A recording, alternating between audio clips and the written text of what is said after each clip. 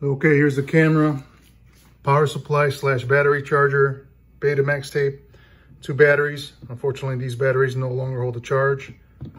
Normally they'd sit in here and charge up, but again, they are no longer holding any kind of charge. Shoulder strap, some of the original documentation that came with the camera, and a nice carrying case. Here's one side of the camera. This is where your Beta Max tape goes, your viewfinder, handle. You'll have a record button over here. You got your microphone, your lens with your original lens cap. We'll go to the back. Here's your eject button for the tape. Your viewfinder, which folds down. Here's the other side of the camera, where most of the controls are. Here's your power button. Some of the focus and zoom functions.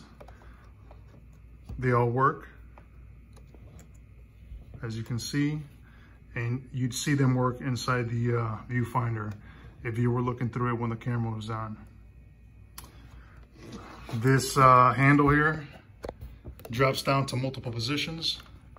It has a release in the front, right there. Here's a release. So once I hit that, it'll fold down. And this is also the battery compartment. So you open this up, that folds down, and that's where the battery would normally go.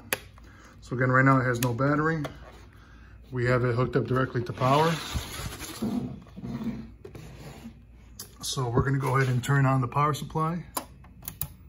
You see a green light there. So now it is sending power to the camera. We're gonna go ahead and hit the eject button.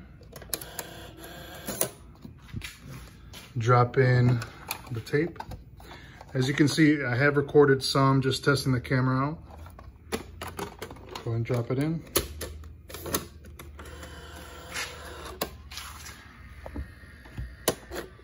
So you can see that the tape is stationary, it is not moving.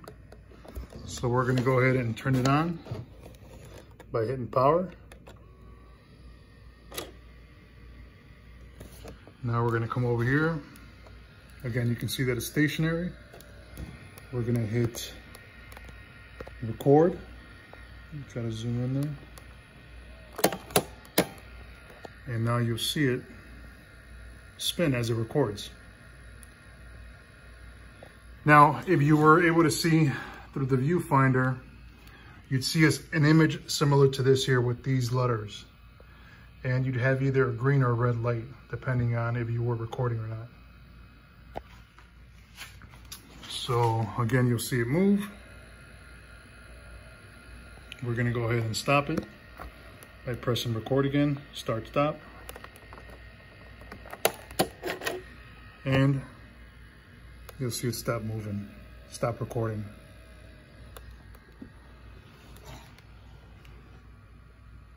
So now we'll go ahead and turn power off.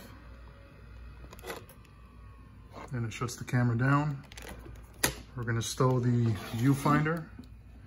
And then before I put it back in the case, I'll stow the handle here. And back here, I will shut down the main power. So there you go. That is the camera.